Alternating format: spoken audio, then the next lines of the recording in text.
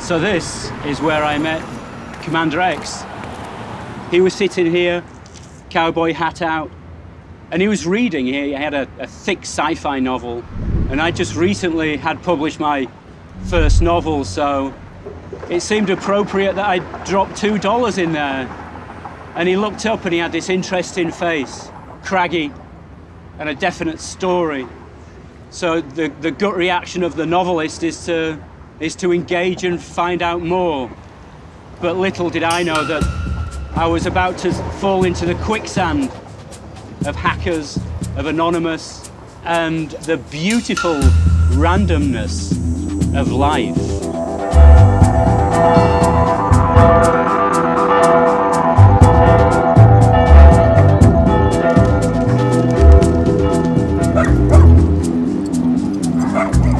He saw me reading a book, and he's like, you know, I wrote a book. I was like, well, you got one of your books? I came and brought him a book, and he read it. I wanted fucking stories. Reality had become a bit too much right then, and it was fucking great. It's a great book. I didn't have an idea for 6 weeks who this guy was. He was just a friend on the street. But then he told me that he was a cyber warlord, one of the generals in Anonymous. Online hackers who identified as being part of Anonymous and other groups have carried out dozens of high-profile online operations. And that he was on the run from the FBI and had been for 6 years. Because I felt that the prosecution was political against myself, I chose to flee into exile, and I'm in Canada now.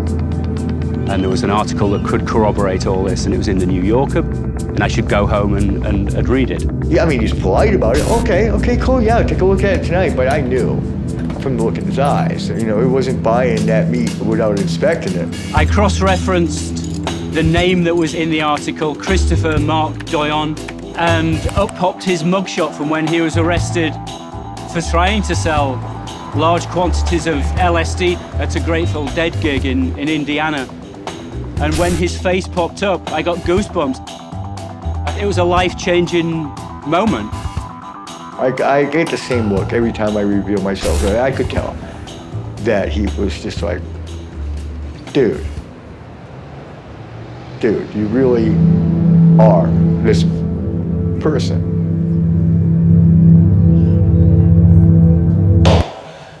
So let's bring us to today. Today? Today! Well, today they're making a fucking movie about my life.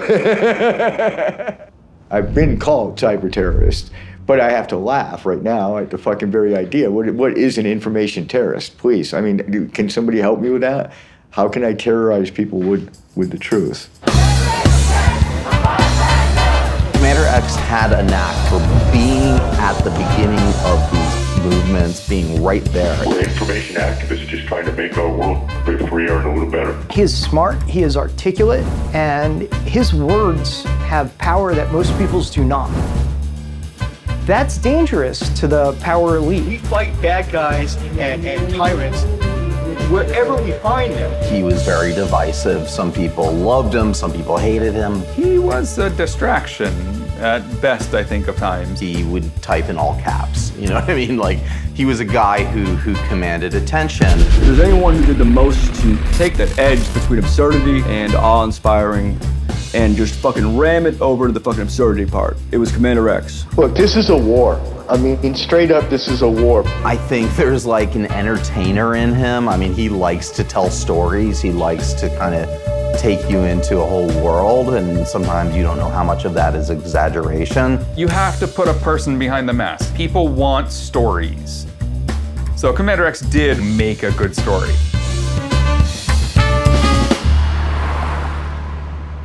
I was talking with my editor at the New Yorker about doing a larger piece about Anonymous, and to me the story was, how has activism moved from the streets to the internet and then back to the streets? That was, I think, fundamentally the story I was telling, and Commander X was really the personification of that.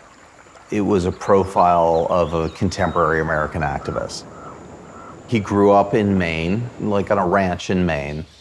But, you know, he had a difficult life. He had a difficult upbringing. His father was abusive. My parents were not very good people. I'm just going to end it there. But they were not very good people. And so I spent a lot of time at my grandmother's house, and I had become fascinated with the idea of computers. The Industrial Revolution expanded the strength of man's muscles in the reach of his hand. The Information Revolution is magnifying the power of his brain, changing forever the way Americans work, play, travel, and even think.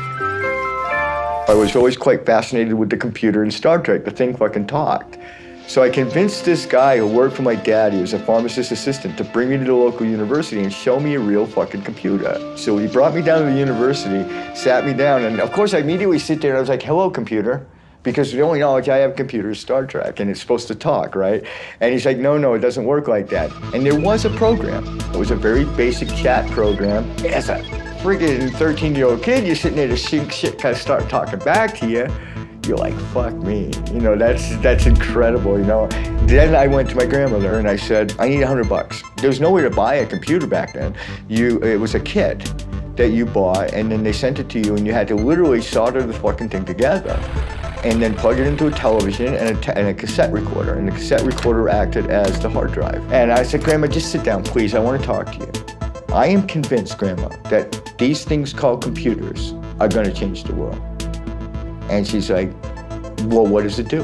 I was like, you can use it as a calculator. You can balance your checkbook with it. You can play video games. She leaned back in the chair and she says, well, I'm going to spend $2 and buy you a pocket calculator. And then I'm going to sit you down and teach you how to balance your checkbook. And then if you do all that, I'll take you out to the video game store, and for $40, I'll buy you a Pong game. And you can just skip the $100 computer. I said, Grandma, you just don't understand. This is going to change the world. It took me about a year to put the thing together. So you can see that coming into it from that way, in that fashion, just the fascination's never going to wear off. Now I'm like a kid in the candy store. I'm living my own science fiction. I wake up every morning, I get in front of that computer. I am not unhappy. I spend 10, 12 hours a day in front of that thing, and I just find it all fascinating every single fucking day I get up. He gets to Cambridge. He was sleeping on park benches. My understanding of it was just because he liked the mobility of it. He claims that he was always homeless by choice. And then I went to a Grateful Dead show. Inevitably, that was going to come into it. And it was in Boston.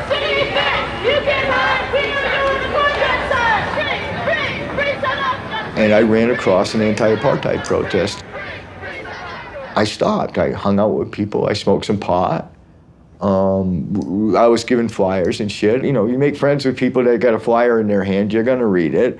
I was so angry that there could be a system of government in our century, in my lifetime, that you had to go into a police station and put your hand up to a color chart, and based on how dark or light you were, that's how many rights you got. That is fucking ridiculous. And then they're like, yeah, well, you know, thanks for hanging out with us, and you know, we're doing this thing fucking tomorrow.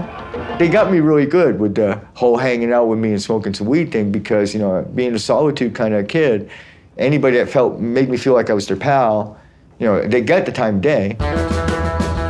And, you know, of course I had to do other things. I went to a lot of rock shows back then. I had to make a living, and I did that at rock shows. Not only am I not ashamed, but I'm somewhat proud of the fact that we sold really good LSD. We would go out and do a U.S. tour with the dad, and we would raise shit tons of money. And it just gelled more is all it did. I went to more dead shows. I made more money. I went to more protests. Some dude with fucking cakey ass dreads, literally down to his knees, would sidle up to me and give me maybe a little piece of paper folded up like this in the passing crowd. And it would be the next ELF action, or the next ALF action, or the next protest against anti-apartheid. That's definitely the whole texture of the cloth, and it just gets woven tighter and tighter as I become more and more sucked into this idea of just permanent resistance to all this fucked up shit.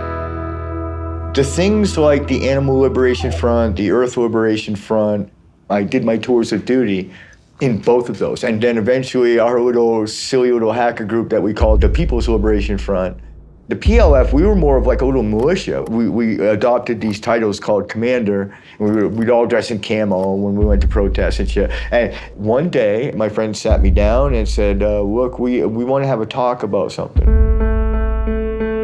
A hacktivist group by the name of Anonymous had hacked the forums of the Epilepsy Foundation of America. And they had placed on the forum on the front page a animated GIF.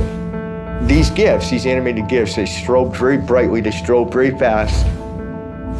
They could take an epileptic and cause them to have a seizure just from looking at it.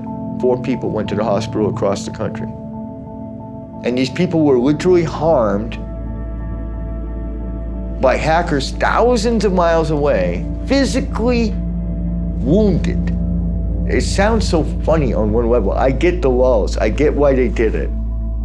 They're still fucking dickheads. If you're out there today watching this movie, you're a piece of shit. He was a deadhead. Here's a guy who would like anti-apartheid protesters. He got busted supposedly for selling 300 hits of acid at dead shows. I mean, this is what he's coming out of. So this idea that these punks were trying to hurt people was upsetting. So he didn't have a great opinion of this Anonymous, whatever it was. We can't let that fucking pass. These people need to either be brought to justice or at the very least fucking monitored to see what else they're gonna fucking do.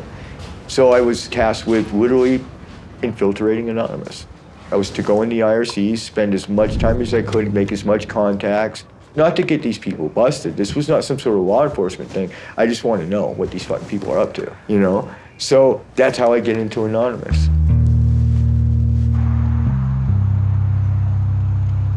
There was no founder of Anonymous. From late 2007 on, there was some degree of soft power that, in one way or another, managed to corral this phenomenon, and did so in ways that were effective, that allowed it to become a decisive force, sometimes in the history of nations. There was no reason to expect that would last. Without a charter, without a structure, there was no reason to expect this would go on for too long. It is frankly shocking in retrospect that it worked for as long as it did.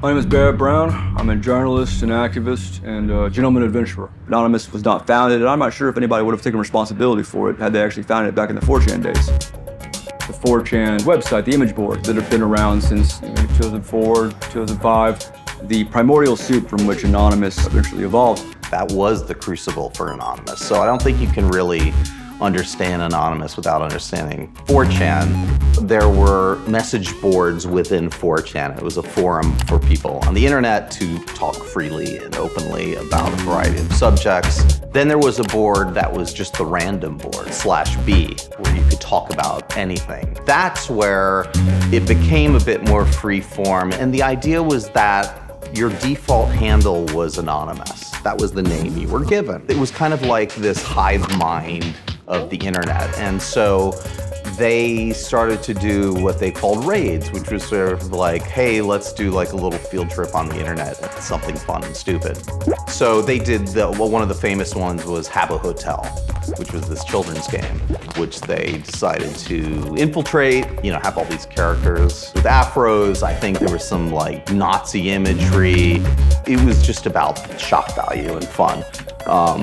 Obviously offensive fun. I participated in some of these things, like some of this Second Life raids where they would don these bizarre, garish outfits and go around and wave giant penises, like at concerts that were having in Second Life and bomb furry nightclubs. I remember thinking like, the emergent organization that's going on here.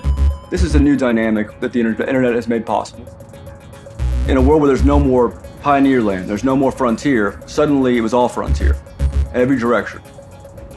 I wondered, what would happen when these people realize what power they have and what greater power they could have if they were to adopt some shared ideology, some shared enemy even. And that ended up happening. Everyone knows that Anonymous existed, depending on how you look at it, all the way back to even late '03. But in reality, that was 2 people on a website, The strangest thing happens, in January '08, it becomes this, giant movement that the news is covering. And that was partially my fault. and definitely an accident. You know, I look back and I wish I could say, you know, I masterminded this amazing thing on purpose. No, I have no idea what I was doing, dude. On January 14th, 2008, up on 4chan, this video is posted of Tom Cruise being insane. Tom Cruise, Scientologist. Being a Scientologist, when you drive past an accident, it's not like anyone else. As you drive past, you know you have to do something about it because you know you're the only one that can really help. And another post comes saying the video is gone. And everyone's like, well, wait, why did that get taken down? That's Tom Cruise being insane. It's fucking funny. We decided that we're really good at doxing people. We're really good at getting their information and hunting people down, and used some connections to find the person who had the video. And by we, I mean a few of us who were on IRC, which is a chat system. We went and found the person who had uploaded that video and got their source, and we re-uploaded it. It was taken offline in like 30 seconds. Scientology at that point was watching YouTube for everything going by and like, got it again. And that actually pissed us off. You just don't do that. You don't take something off the internet. I remember talking to someone about this, and they equated it to like a playground, and somebody took their ball. We have fair use laws under the DMCA, but YouTube was still caving because they didn't want to fight $1 billion behemoth like, you know, Scientology. The Church of Scientology had a long history, ever since the internet became a thing, of trying to control it, trying to censor materials from the church that they consider to be proprietary, generally things that are embarrassing regarding their beliefs. So we decided we were going to troll Scientology by putting out a press release. Hello, leaders of Scientology. We are anonymous.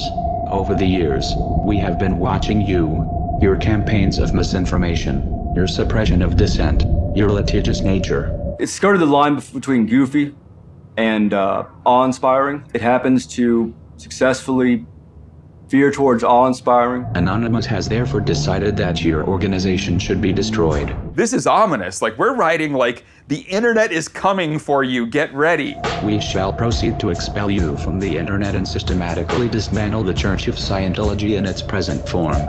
Anonymous promised an army would come and defeat Scientology, would come and bring just unprecedented chaos. It was about 10:20 at night on the 21st of January, 2008. I don't remember my birthday half the time. I don't know why this one sticks so well, but that we uploaded this video. And I think if I'm lucky, 20, 30 people watch this video, find it funny. We are anonymous. We are legion. We do not forgive. We do not forget. Expect us. I got woken up by my girlfriend at the time. It was like 4:30 in the morning. She's calling me, maybe 5, is right around there. And she says, turn on CNN.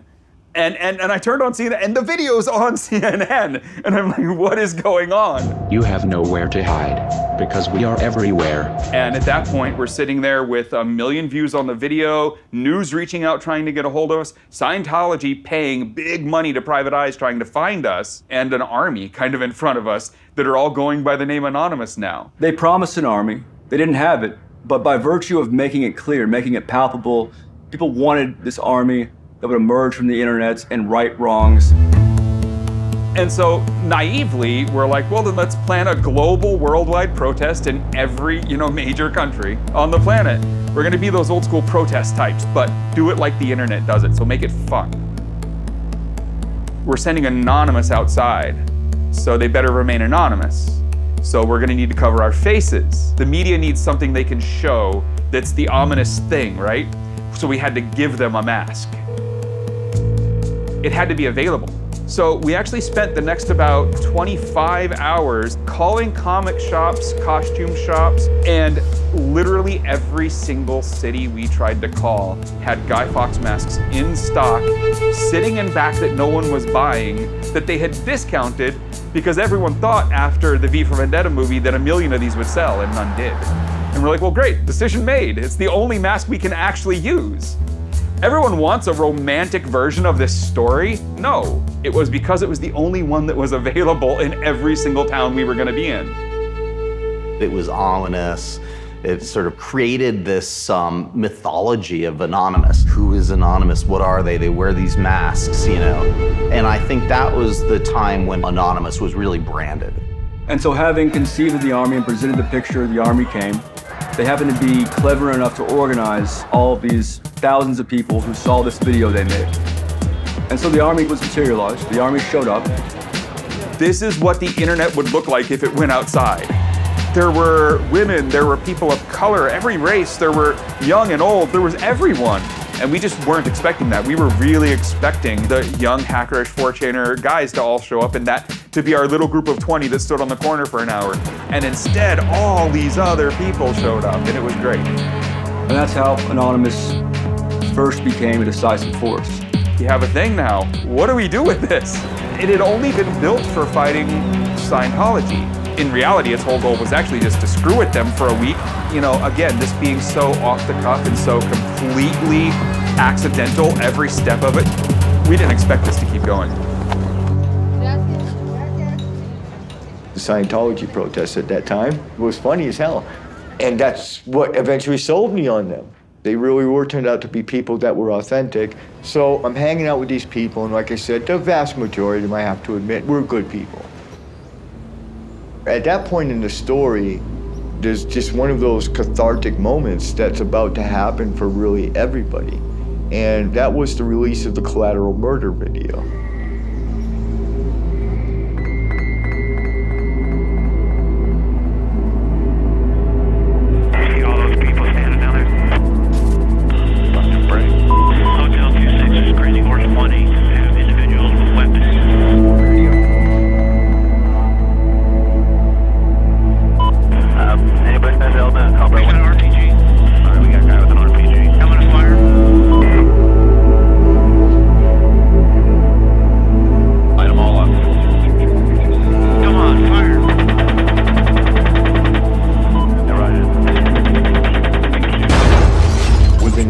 Of the release of that was an immediate thunderstorm of persecution fired off at WikiLeaks. WikiLeaks picked a fight with the U.S. Now the U.S. is fighting back in more ways than one. American lawmakers want to see founder Julian Assange. They want to see him tried under the Espionage Act. And the WikiLeaks website has its own trouble. This is a new news here. PayPal has announced it has suspended WikiLeaks' account, costing it a vital source of funding. MasterCard, Visa, and PayPal agreed to a behind-the-scenes U.S. embargo against WikiLeaks, whereby they all simultaneously, more or less, said, oh, we're not going to process donations to WikiLeaks anymore. Immediately, there is this fucking visceral rage because websites like the KKK or the Westboro Baptist Church have PayPal donation links on their fucking sites.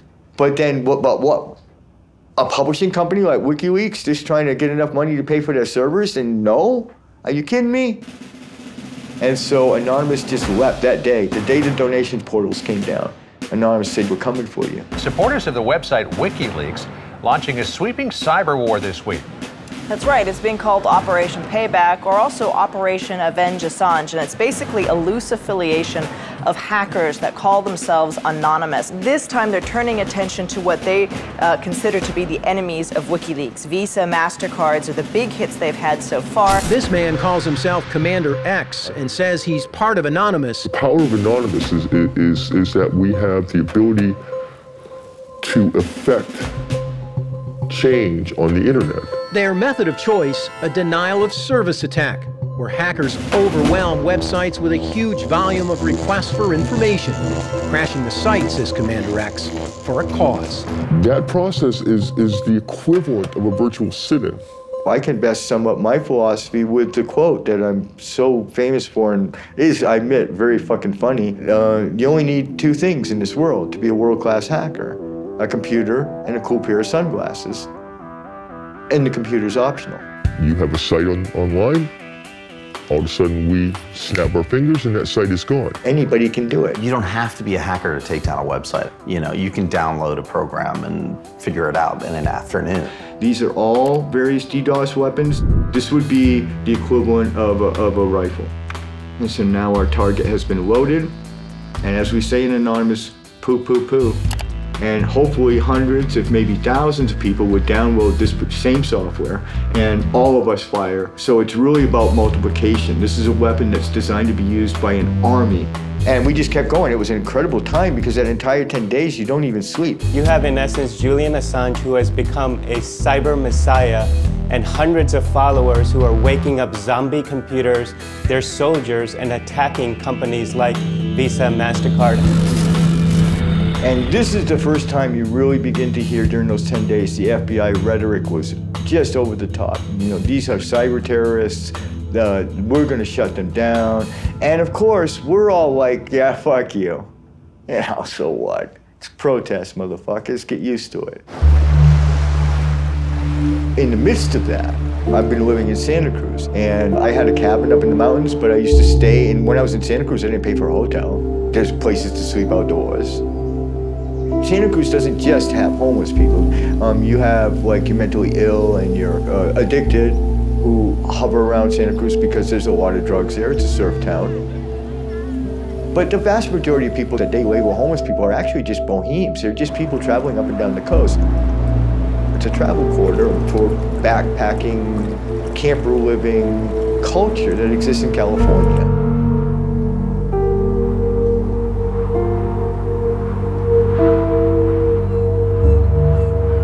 You will not make it illegal for a man to fall asleep on the fucking grass and give him a ticket and even put him in fucking jail. And when that doesn't pass muster in court, you make a law against people covering up with a blanket at night when they're asleep. Literally, they got a blanket law in Santa Cruz. I'm not even shitting you. These homeless people had a protest camp going called Peace Camp. We were sleeping on the courthouse steps. We're sleeping in protest. We're sleeping literally with a sign next to us that said, I am protesting the sleep law. That's why I'm sleeping here. There's people sleeping all over this fucking courthouse. What's going on here? It's Peace Camp 2010. So the camp has grown from an overnight sleep-in to a 24-hour hangout. We're stars, man. Peace Camp 2010. They can't get enough of us. We are the media darlings. I'm at the next at the Santa Cruz County Courthouse, where homeless activists have been protesting city ordinances for more than a month. We have a squad of sheriffs on hand. The Santa Cruz Police Department despised all of us, professional protesters. I'm just notifying you're sleeping here illegally. You will have county property as soon as possible, okay? I'm lodging here illegally. Here's a written notice for you. These people are not guilty because there's no public shelter. And the tension began to grow in Santa Cruz, very, very big time. Get rid of the untouchables. Looks like they're going to arrest us. Good chance. And I'd been arrested. Hey, Chris, you have a warrant out for your arrest. I'm going to need you to go ahead and place your hands behind your back. Just go ahead and step those down. Nobody had any clue that this scraggly guy with a long red beard and everything is like one of the most notorious hackers online. With the name Commander X. I decided that I would harness my new friends that I was garnering in the Anonymous Collective. And I said, I got a plan. I said, I think I want to take down the county website. I said, but I want to be super cool about it because I'm here in this fucking town. So what I'd like to do is do it really ethical hacking style. Let's do it on a Sunday at noon for 30 minutes, and we'll pre-announce it. We'll tell them the specific time it is going to be down so that, the public will know that you just wait, and it will come back. I just went off and did it. I sat in a fucking coffee house. And I'm churning out these attacks. I'm deploying cyber weapons that our crew built just to DDoS shit. 2 detectives from Santa Cruz Sheriff's walked in and gave everybody a good fucking look over. And that's when I started packing up to get the fuck out of there. Oh my God, my fucking heart is coming out of my chest. The sweat is pouring off me. I got my pack on my back, my laptop over my shoulder, and I just fucking scoot left and walk normal as you can. But anyway, I make my way to the library, put out the press release from the library, and then the next morning I get up and the headline is on the Santa Cruz paper. I mean, in big black letters, Santa Cruz cyber attack. And I just knew it was epic. And I knew that my life would never be the same again. And the other thing I also knew was that Anonymous was the most powerful force ever to be created in humanity so far. And that, no doubt, they were fucking coming for us. And coming for us with guns drawn, literally. Cyber is the battlefield of the future. And most of these attackers are going after whatever the hell they can in order to show you what they can do. And that is very hard, very frankly, to defend against. I'm Leon Panetta, former director of the CIA, former Secretary of Defense, and now chairman of the Panetta Institute for Public Policy. Power can be very infatuating when you know you have power and you can exercise that power. And I think in many ways that's what happened with a group like Anonymous and other hacking groups that suddenly realized they had their hands on a very powerful weapon and they weren't quite sure. And I think they still remain not quite sure about just exactly what it means. You know, for something like the CIA and for other intelligence agencies, at least you know the devil that you're after. But when it comes to anonymous hackers, it was much more difficult to try to figure out what are they after? What damage could they do? Are these just a bunch of people, you know, playing 21st century hacking games? Or are these people that have a motivation that could be very dangerous to our security? I was fucking Batman. And I had powers. By then I was like gearing up. I'm geeking up. I'm starting to fucking bust some shit. I'm starting to fucking have some fun with this. Because I was working very hard by that point. I was putting in 10, 12, 15-hour days to this movement of Anonymous. I was participating to the fullest extent that I could do and not die. Commander X is who he is, and you know, we all know, we've all seen his version of reality, but he didn't come into my orbit until people started talking to me about the fact that X said he talked to you on IRC, and I'm like, who? He just kind of showed up as a guy who was putting up websites under the Anon name, and you'd look at it and the website looked like it was built in 1993, like one of the first drafts of a website ever, that a guy who was openly telling us he was homeless was building. So like, you didn't want to just outright say, what the fuck guy. You wanted to say, okay, guy's trying with very limited resources. He would be, you know, he was doing his thing, and obviously he was doing DDoSing, he was hitting targets, I didn't think he was doing too much harm, and I was always kind to him because, surprisingly enough, I am actually innately a kind person by default. And I just said like nice things, sometimes like sarcastic, like, go forth, continue, Commander. As I understand his story, he was the kind of hippie protester who showed up and, you know, was holding signs anti-war and all that, you know, and that was none of us. To speak the honest truth, like, I'm the 19-year-old driving a car who sees a puddle and a bunch of people at a bus stop and hits the puddle as fast as he can. That's me at 19. I'm not the good guy. So from the very beginning, there was definitely a clash of just personalities because he came at it from a completely different way. We sort of were thrust into being activists very accidentally, and that was just who he thought he was. I did not have all access at that point to Anonymous. I was, you know, definitely very strong and very powerful person and had to respect even of people like Barrett Brown and Greg Hausch and stuff like that. And I remember clearly going to Barrett Brown and asking him, what do you think we should do next? I think he responded with just one word, keep an eye on the Middle East. Commander X and I did not sit there and plan the advent of Op Tunisia and the Tunisian Revolution. The Tunisian Revolution began when a fruit vendor in Tunis, the capital, set himself on fire in protest of the local corrupt police having taken away his assets for failure to pay a bribe. That is what sparked the initial conflagration. That's what started the street uprisings, the rage. It provided an enzyme, or sorry, a catalyst, rather. I'm not good with chemistry or much else. It provided a catalyst, a center of attention for those in the country who were aware of it to rally around. Tunisia is one of those interesting ones where they invited us in. We didn't even come and talk to them. They came and talked to us, you know? At first, we all didn't think we could help. I mean, honestly, strange enough, Commander X was the first one on that channel saying, no, we can absolutely do this.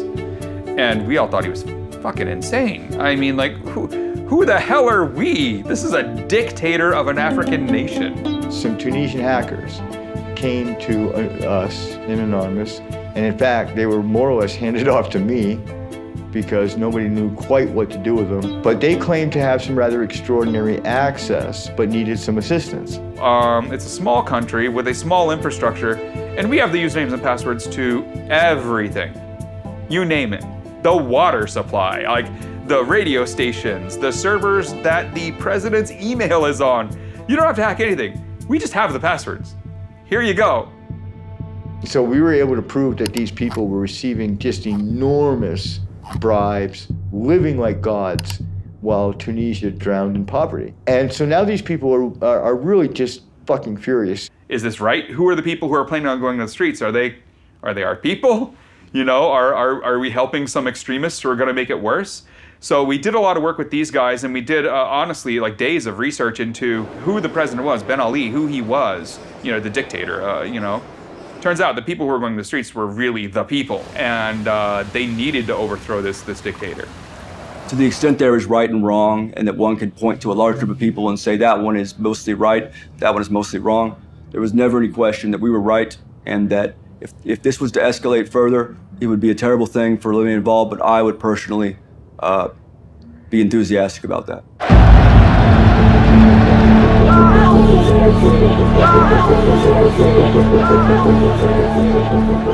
I mean, you look at it and you think, what could hackers do? But you'd be surprised at how important it is to keep communication from city to city. We built this list of all the technologies they would block, and we kind of estimated what order they would try and block them in. Like, easiest, they're gonna just get Twitter and Facebook turned off in the country, right? So we put proxies up and fed them to all the people in the major cities as soon as these start working, access them this way. Can we get activated satellite phones to some of the people in these towns? Yes, we can.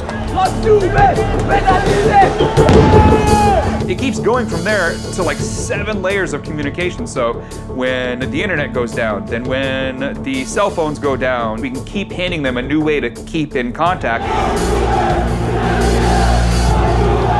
This is all unraveling in hours and days. It's breakneck speed. I fought, as we talked about earlier in the apartheid movement, for 10 fucking years. It took 10 days to run the dictator out of Tunisia. After Tunisia, we're starting to help the Egyptians with the same tools, because now we've kind of got a toolkit. We're really beginning to define skill sets that specifically apply to these street revolutions. One of the things we had done there was we knew the internet was going to get cut pretty easily. So our preparedness for that was we had gotten dial-up ISPs, old school 90s level modems mailed into Egypt. So if the internet got completely cut but the phones were still working, they could dial into the internet. We turned the internet back on in Egypt 3 times. So the Egyptians were using the internet to organize what would become the Arab Spring. Oh my God, we are having geopolitical impact. We're saying who's gonna fucking rule in this world and who isn't. None of these were our protests when you look at any of the stuff we did during the Arab Spring. None of them were our ideas. This is a revolution for the sincere people of this country. They're the ones that want to make the change. They're the ones that will make the change. They're the true heroes of this country. People showed up, asked for our help. It turned out it was things we could do, so we did it. And then I went back to building some plumber's website the next day. I mean, I think we came out of the Arab Spring pretty convinced we were all fucking gods. Commander X is definitely a victim of his own ego at this point. Was Commander X on the ground in the square in Tunis, in the capital, getting shot at? No, there were people on the ground risking their lives. They could have possibly done this without us. We could not have done it without them.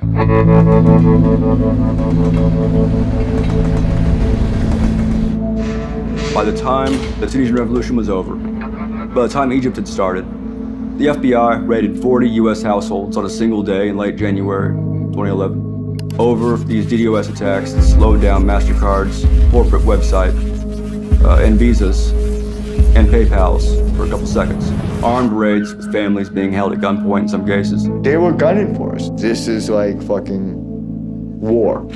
Dozens of FBI agents targeted alleged members of the loose-knit hacking group. Armed with search warrants, agents hit 6 homes in New York, along with locations across the country, seizing hard drives and computer accessories. It's all at the same moment, literally the same fucking moment. That's how they do this shit.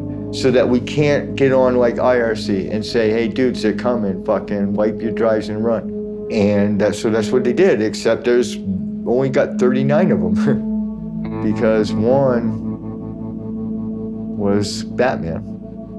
The reaction that they had was so knee-jerk to our attacks on PayPal, MasterCard, and Visa. Visa.com went offline for a few minutes. Did that affect anyone's ability to buy anything or give anyone's info away? No, it did nothing. Their marketing piece where you could download a brochure was offline for a few minutes. Somehow, $50 million and damn it. No, dude, no. When have you, as someone who has a Visa card, ever gone to Visa.com? It didn't affect anyone. And it was down for 5 minutes, but they tried to get people, you know, to go to prison for it. MasterCard's website was offline for a couple hours, but again, that was their fault. Their shit was really badly built. But again, very clearly, nobody uses those sites to do their transactions. Those sites are advertising. You know, what does it take to get a case indicted these days? A couple mil in Bitcoin and extortions and things like that. Whereas, you know, what did it take a case to get indicted in 2010? The low orbit ion cannon. By nature, it's a joke. Like the thing says pew pew on it. It's by nature, it's a joke. And, you know, a joke will get you prison in 2010. My name's Jay Lederman. I'm a criminal defense attorney. I do a lot of underdog work. I do a lot of stuff that people won't touch because they're worried it's at too high or too clandestine a level that men in, you know, black Escalades are gonna pull up and what have you, and that shit doesn't happen. Come on. Don't tell them that though, because then I miss out on all my fun. I sent out a series of tweets that I would represent some righteous hacktivists busted in my hood, meaning California. So in our general mailbox, the next day there was a message from them. It said, I'm Commander X, and you know, I am the Commander X, not just Commander X, I am the Commander X. And he thought they were looking for him for the potential Santa Cruz DDoS. They consider that unauthorized access. And he thought that things were going down very quickly, or going to be going down very quickly for him. I was in Mountain View, California. And I had known that they had pretty much tracked me to Mountain View. I was seeing the Crown Vics around. I saw the FBI agents in the library when I was surfing on the internet. They would have had me surrounded by at least a dozen agents at all times. They must have really, really feared me at that point to deploy a dozen agents rather than just walk up and fucking arrest me. I'm going back and forth with X. You know, we had the meeting spot arranged. At that point, I'm still using like some sort of commercial-based email. I'm still new. And he was using some encrypted form of email. For some reason, he said to me, the last email he said to me was like, Jay, I'll see you at 10 o'clock at the such and such coffee house. And I said to him, why on earth did you say that? He had told me the name of the place weeks before. I had it written down. I knew where I was going. There's a guy in Bermuda shorts and that stupid Hawaiian shirt that they always make FBI agents wear thinking that that's somehow fucking stealthy, and he's staring right fucking at me as I'm walking down the street. So I'm like, okay, so it's a game, right? So I'll play the game. I go to the coffee house, another FBI agent comes in, sits down, takes my fucking picture with his cell phone, and I was like, okay. Let's see if you know about the secret fucking passageway out of this fucking coffee house, because I did. Down the fucking stairs I went, out the fucking back door. Nadia, the fucking fib from hell, she was screaming because she fucking saw me bolting down this alley and couldn't get out of traffic in time to come after me. ended up coming up the fucking sidewalk with pedestrians literally weeping out of this woman's way as she drives up the fucking sidewalk. And I was just sat down in a bus stop. I lit a cigarette. And an FBI agent who I've come to call a cybercrime guy got out of the van, calmed Nadia, the fib down, made her put her gun away, and just calmly sat there with me and waited while I finished my cigarette. He asked me my name, and I said, dude, if you don't know who you're about to arrest, you're not doing the job right. Right then, Jay Lederman drove by.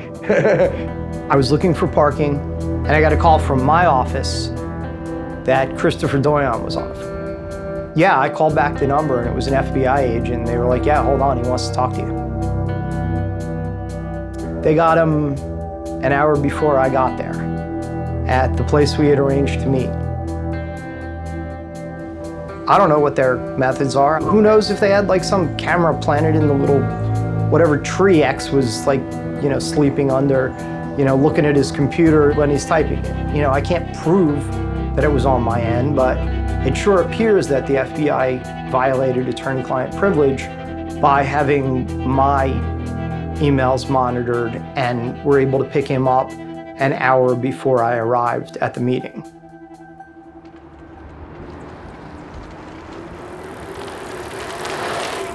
At that point, I went through a couple of days of court hearings to determine exactly what the fuck they were gonna do with me. They were alleging $6,200 in damages. They did what they could to make sure it was over $5,000 because that's what they were told by the United States Attorney's Office. How do I know that, even though I don't know that? Because that's what every United States Attorney's Office tells everyone about it. They say, listen, you got to get this over $5,000 or this is a misdemeanor. This is just some guy in a library like clicking enter on his computer. Come on, man. It's like, what's this worth? And that's what ultimately happened with PayPal. It was, you know, be good for 18 months and we'll dismiss all of these. Of course, he could have gotten 15 years.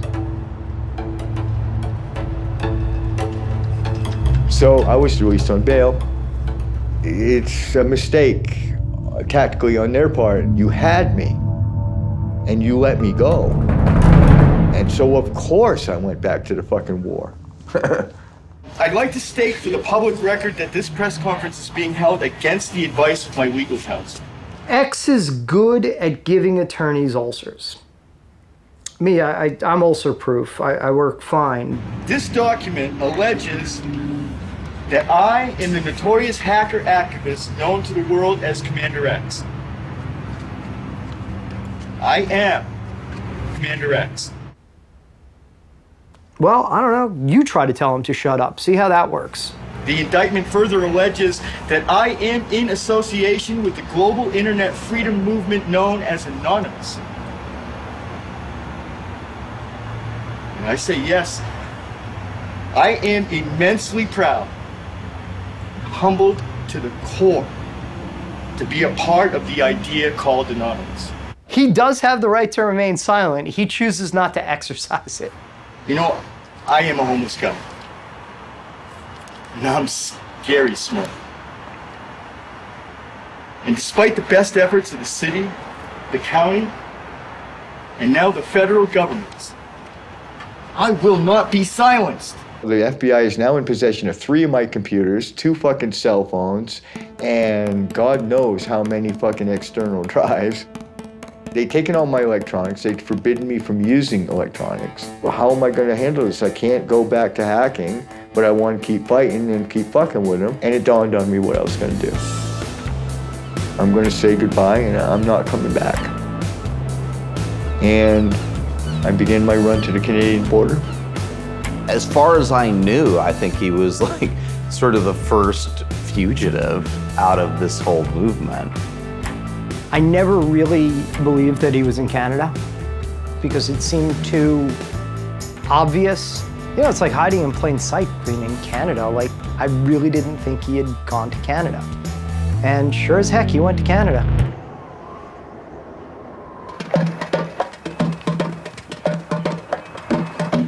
If you want to call me a terrorist, I've got no problem with that.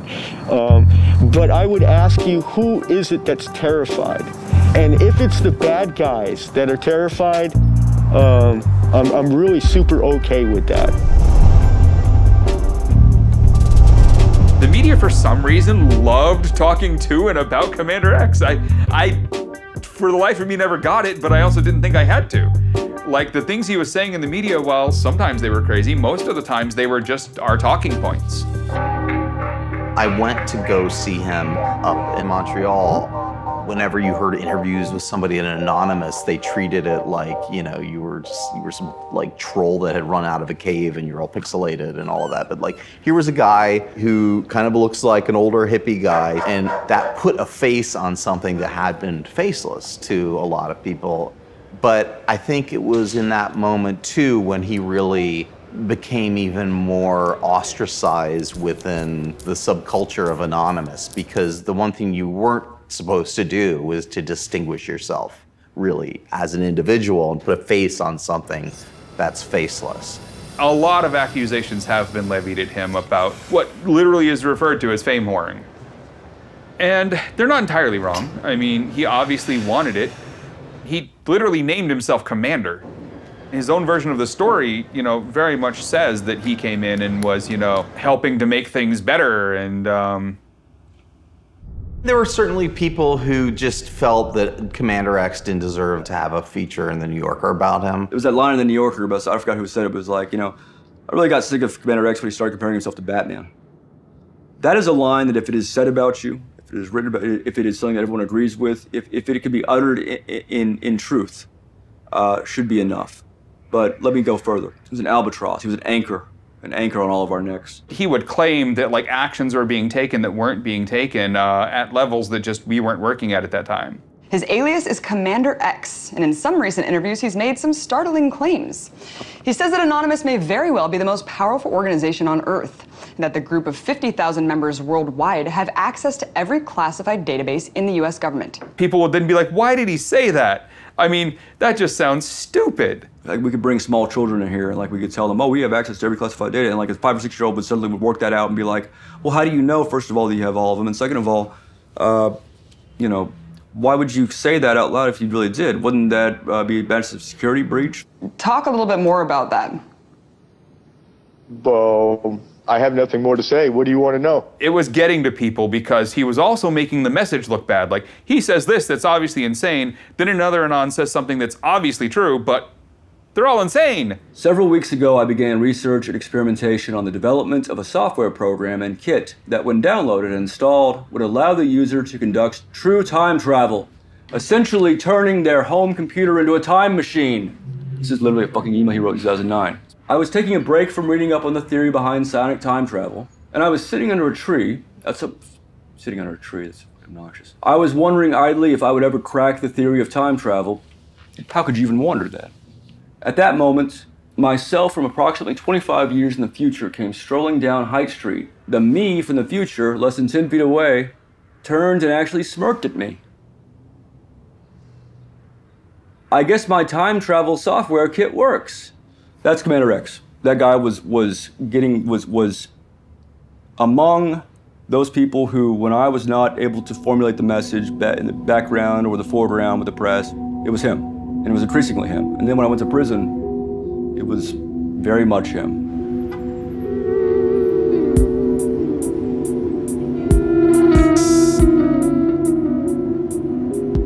The FBI raided me on March 6th, 2012.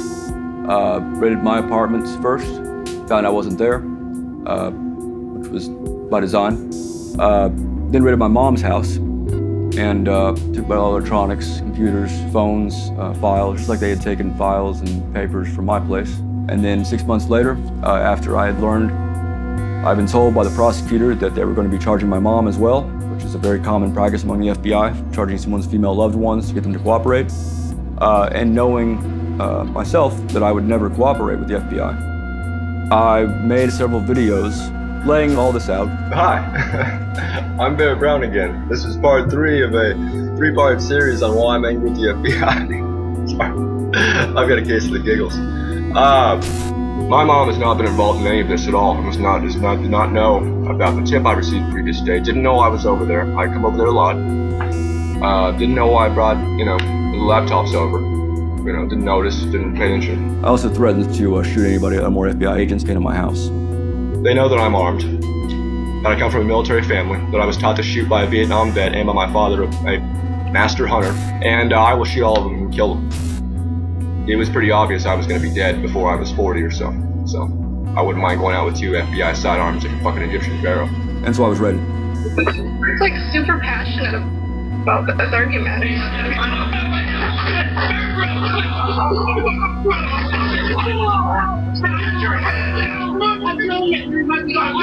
Fucking do it harder now! Hands up! Oh, is Barrett getting fucking raided by the FBI? Holy shit! A few months later, I was charged, this time with 11 counts of aggravated identity theft.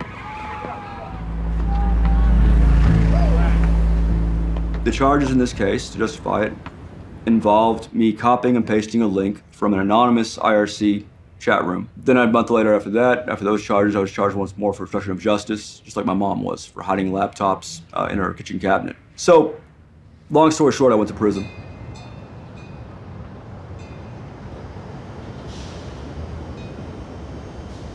If America's supposed to be the bastion of liberty around the world, how do I even end up here in Mexico? How does shit like this even happen?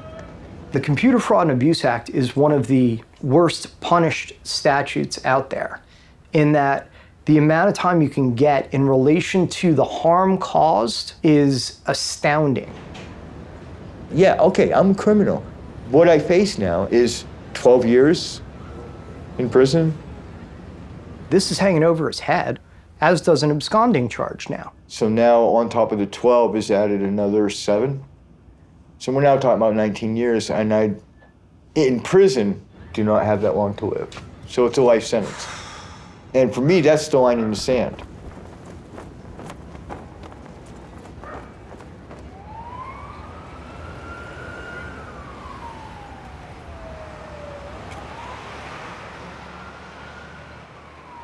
I actually first went to Toronto because of the world premiere of a documentary called We Are Legion. Introduce yourself.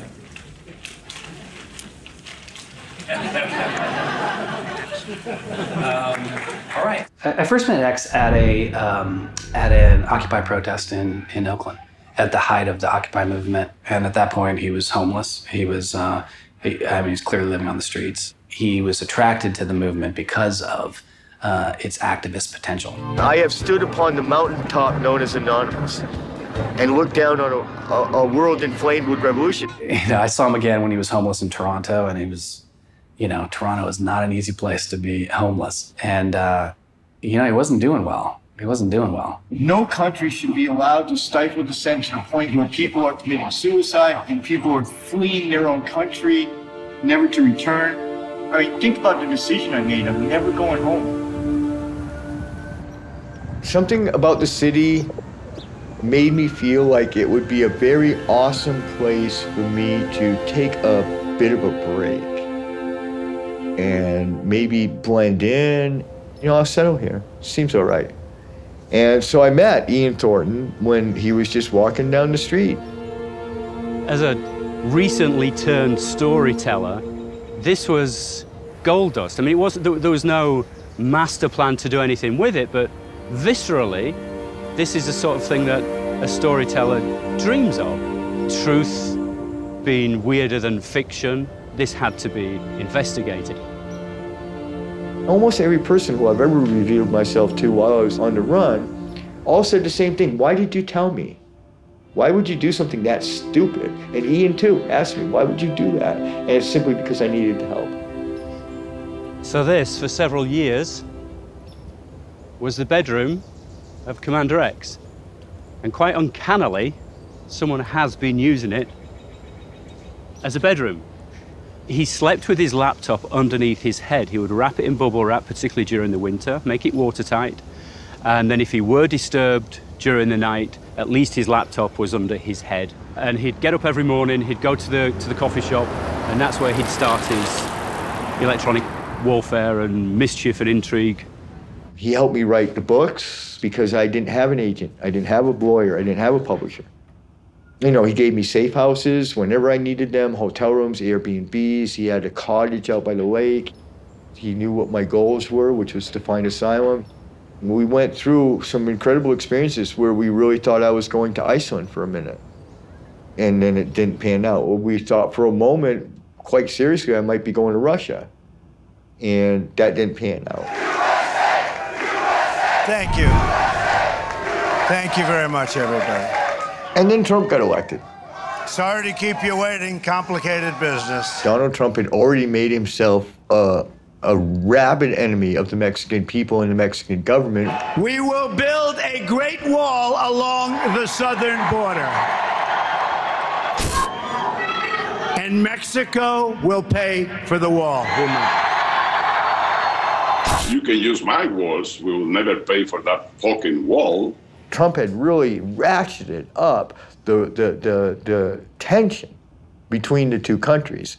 And when you're looking for asylum, this is what you're looking for. It's a political hack.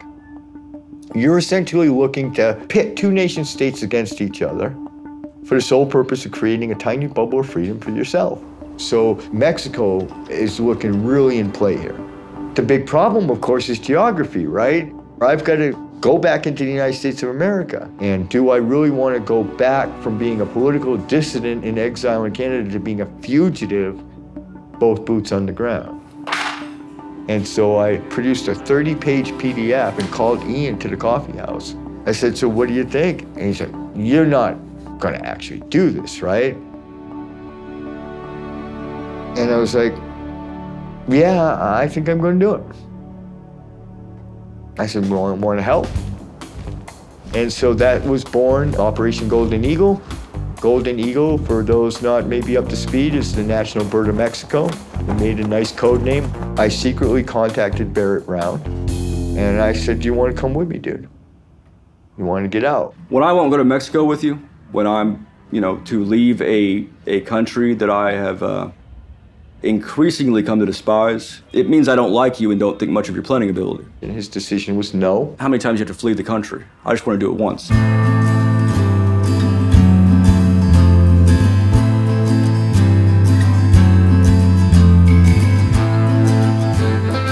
Anonymous Operation Golden Eagle is by far the weirdest human endeavor, probably in human history so far.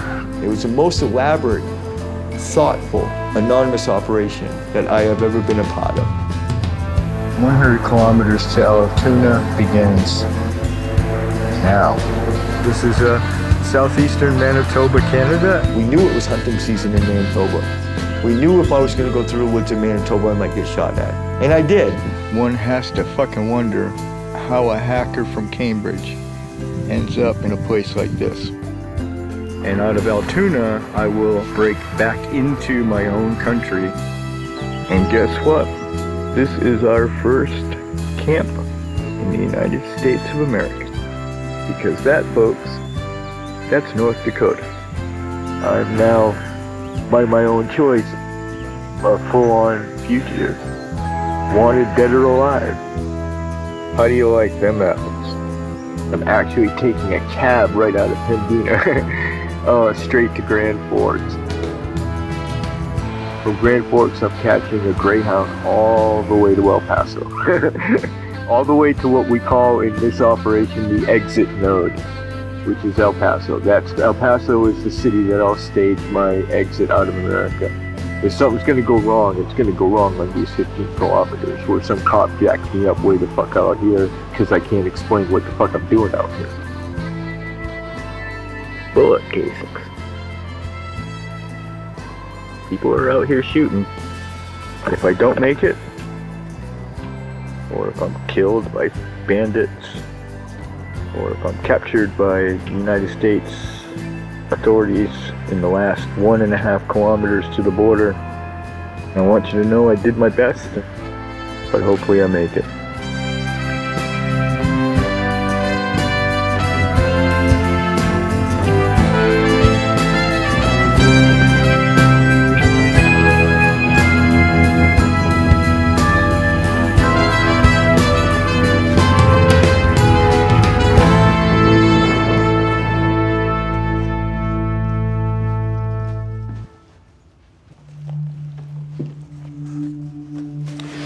I have no idea. I have very little idea what's in here. I had this laptop when he switched for a newer one, a more lightweight one for his trip. He wanted to be far more streamlined, and this was the stuff that he left. Oh, geez, look at this. This is World War I stuff.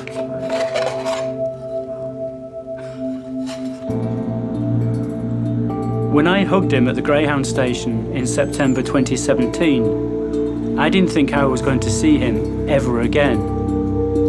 But I will be surprising him in Mexico City on Guy Fawkes Day.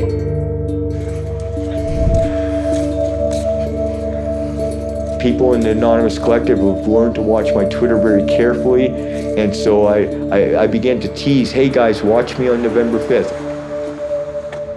Because I didn't want to just announce I'm going to be at the monument ahead of time. I'm going to do something really cool, guys, keep an eye out.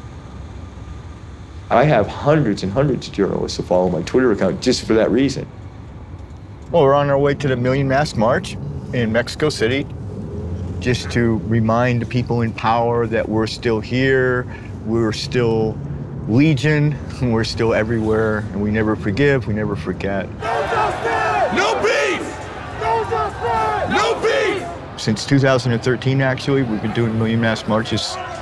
It galvanizes everyone who thinks they associate with Anonymous all on one day. Oh, streets! Sort of celebrate how much we've grown over the last year, meet other Anons. And if that's kind of cathartic, that's a pretty big thing for an Anon, because we don't get to meet each other very often. There's a lot going on here in Latin America. There's a lot of tension. There are people in the streets of Chile, Ecuador, Bolivia, Venezuela. They are marching against their government, and all of those protests in Latin America have at least the potential of overthrowing their government. So if the culture is generally speaking in a revolutionary mood, that's a really big sign that today could be good and even bigger than normal. I would not be at all even marginally surprised to see 2000 could be even bigger.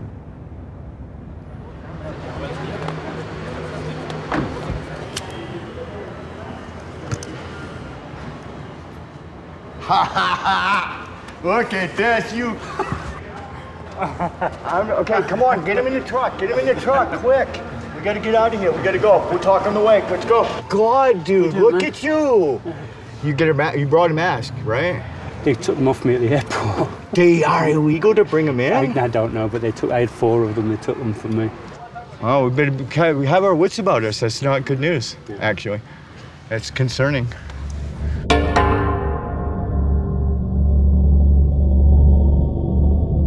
Dude, how do I keep ending up at all these icons of revolution? Like, I literally live like a block away with a rooftop view of the fort where the entire Mexican Revolution began. It's like a fucking shrine.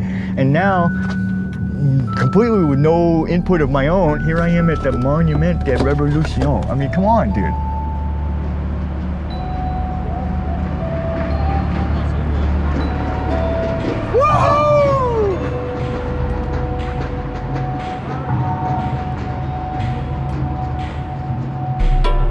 Today is a Million Mask March, Anonymous Million Mask March, and Anonymous has always supported Julian. So all over the world, Julian supporters decide to show up on this day, on November 5th, and wear a Julian mask instead of Anonymous mask. Julian Assange expuso corrupción de gobiernos mundialmente, también expuso crímenes de guerra de todo el mundo. También expuso las corrupciones que existen entre las corporaciones y por todo esto ha sido perseguido, ha sido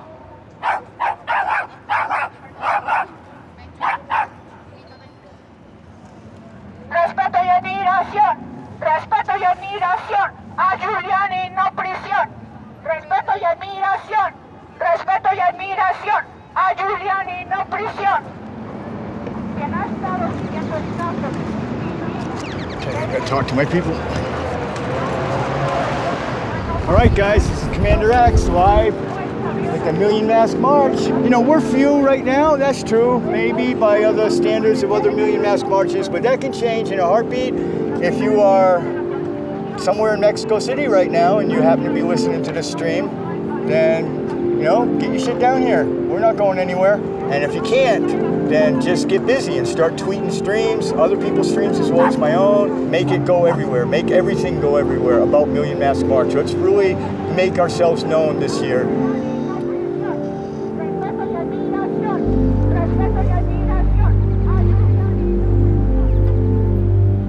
Your life is completely used to this. Mine wasn't. So when we started to live our adventure, I was doing stuff that was completely foreign to me and was scary. And the crescendo was when you cut your way into Mexico.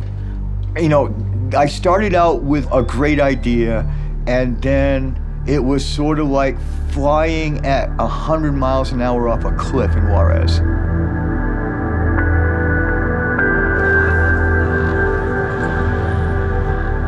I left Juarez thinking this was fucked up shit. I was screwed, and I'm gonna end up living in a hut in the desert in fucking Mexico, eating cactuses for the rest of my life. Honest to God, I thought was completely fucked. There was a point in time where I gave up hope and quit even trying, and that's when I went and got Xander. Hey, look at you. 3 months old. That was the moment when I was gonna just leave this mortal sphere, or mortal coil, as they say. This is Xander's first Christmas on planet Earth. Oh, look at the size of that fucking bone, buddy. I decided to give it one more fight with like literally the last bit of me left. It's a weird thing, and I mean, thank God it turned around, I guess, right? And I didn't cash out. I guess, really, you kind of got to thank my dog for that. I mean, really, how weird is it the world might end up getting saved by a fucking dog?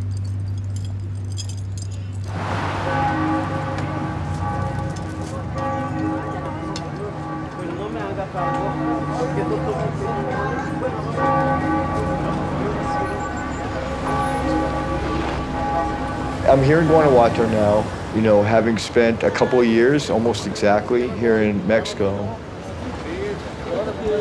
You know, I've moved around a lot, I've met people, I've generally tried to build a network of friends to help me. They're the same, right? Same size? Same.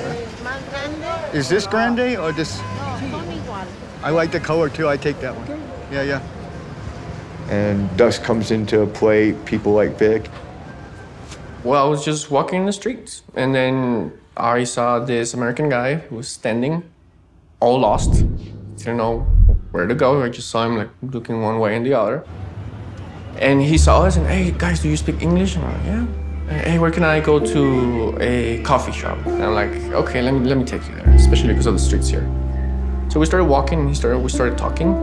And then he kind of asked some questions to see if I kind of knew a little bit about, well, Anonymous. And I'm like, oh yeah, I'm familiar with it. And we talked a little bit more, and he said that he was one of the founders of Anonymous. And whenever I got back home, I searched online. I was like, oh shit, it's truly him. And I was like, damn, now I search him online. I mean, and I got all paranoid, right? So he sent me an email, and he was, oh, I slept in a dumpster. It's my birthday. Like, it was the worst birthday of my life. So, well, I was like, what am I gonna do? Maybe you can stay there for a couple of months until things get, I don't know, good again. I mean, he became a really good friend, especially because kind of nobody likes him. I like broken things.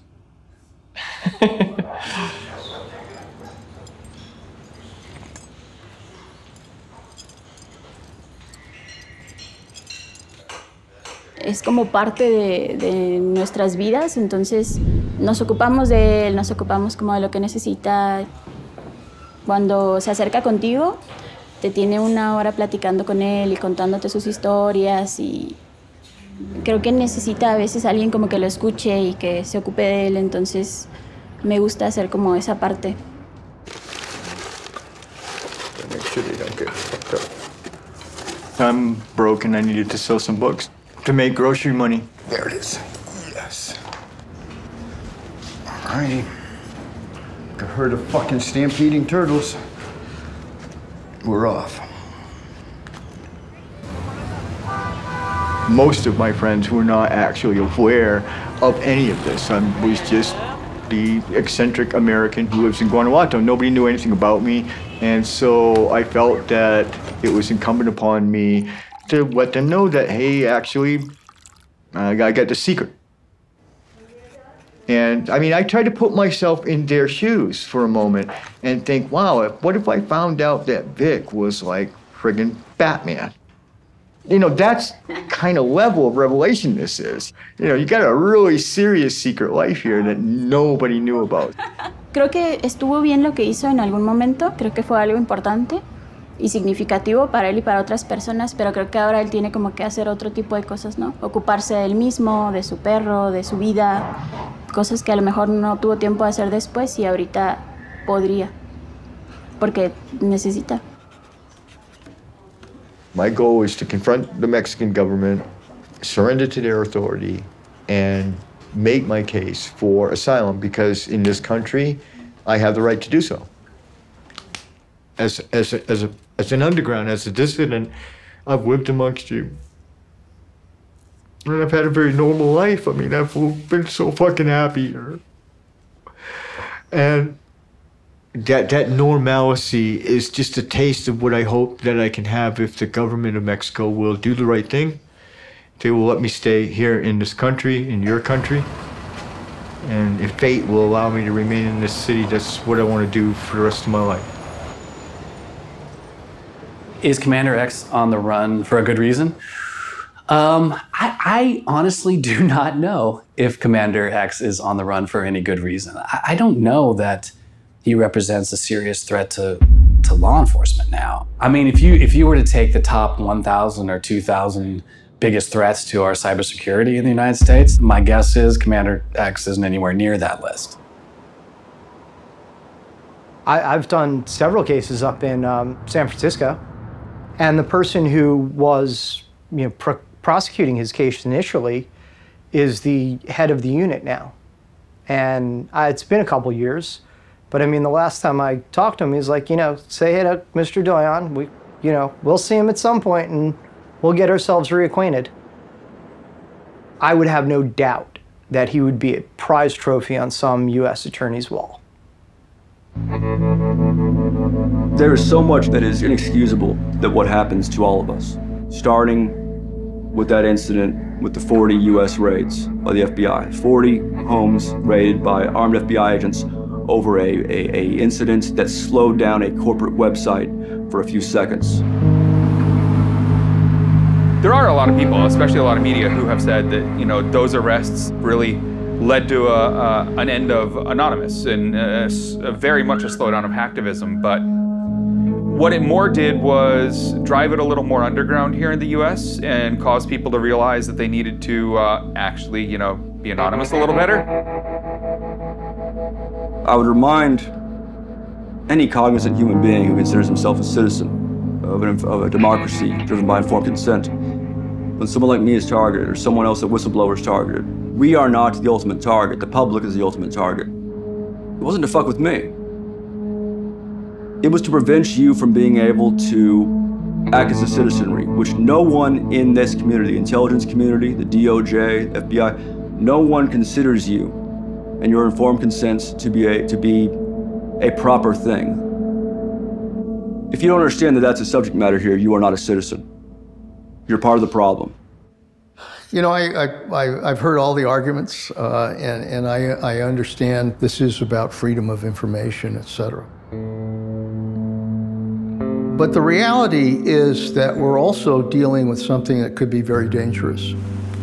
For example, when the Russians, used cyber to come after our election systems in 2016, did they cross a line? because that was a bold attack. We don't know the answer to that. And at some point, I think we need to have that dialogue about what are some of the rules of the game here when it comes to cyber. Because if we just sit back and say to hell with it, we should let everybody do their own thing, at some point we're going to pay a hell of a price. Hopefully you guys can see the stream okay. I'll turn it back around for me. Thank you for tuning in this morning. Hopefully, like I said, everything will turn out okay. I have my legal paperwork with me.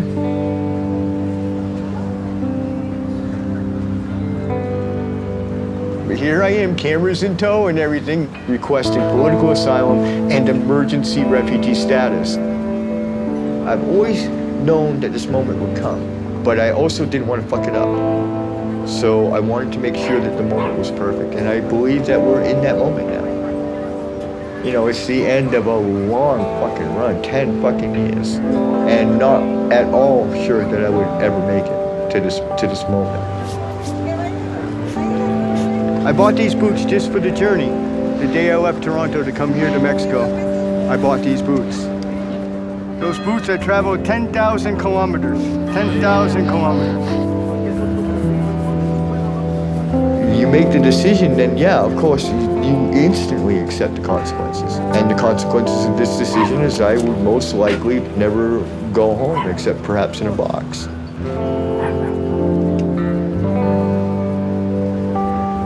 My goal originally was to keep fighting and not get caught. I'm still fighting and I'm not caught.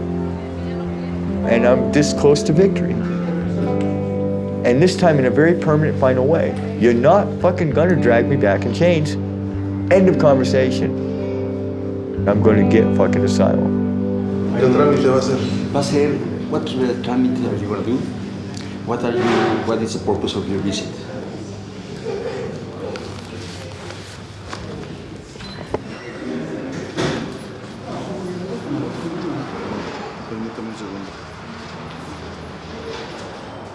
And now being 99% sure that we got our ducks in a row and the things are in place that need to be in place, and I will be, I believe shortly, surrendering myself to the authority and the sanctuary and the safety of the Mexican government.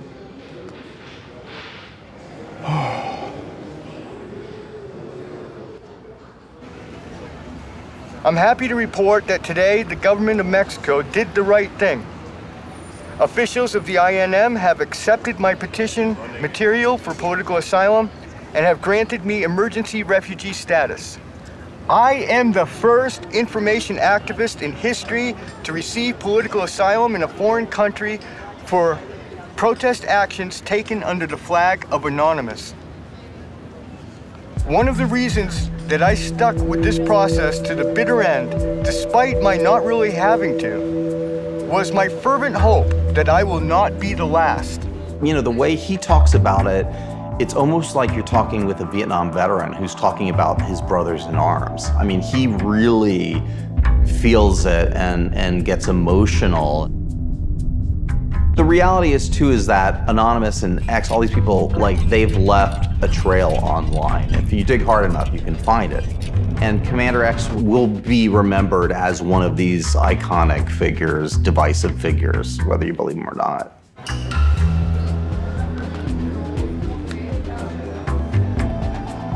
Yeah, well, now that he's almost Mexican, but not speaking Spanish, it's gonna be very hard for him. Hi, how are you? I'm fine, thank you. You? Oh, you have English, thank you. Oh, yes, a little. Oh, you have more than I have Spanish. One burrito, one latte. Okay. Perfecto, thank you so much. This is gonna be a lot of fun. Like watching him, like getting a job, being stable, having routine, like work. I think it's gonna be even harder than getting the residency. Yeah, look at this. Holy crap. I'm always sort of concerned for him and about him, but I sense there are better days ahead for him. He's now a bona fide, or he feels like a bona fide human being again. He has a piece of paper from a government with his picture on it. And even for an anarchist and a maverick and a rebel such as he, That seems to make him feel somewhat whole again. As for him and his activism there, who knows? Vamos a saludar a mi amigo Pancho Villa. Que le vaya muy bonito. Hasta luego. I don't know, like his personality is kind of like a big fuck the system, a big I don't want to be part of this. So he's gonna find a way. He's always gonna find a way like to push the boundaries of the system, and I think that's cool. One last shot of this beautiful square here. It's a beautiful church. And this incredible historic square of San Miguel de Allende, the city where I won my freedom here in Mexico. Thank you guys. I'm gonna tune out now. Thank you guys for watching, and I'll see you all later tonight on Anonymous Fights Back. Look for that on Twitter. I'll be on. Expect me.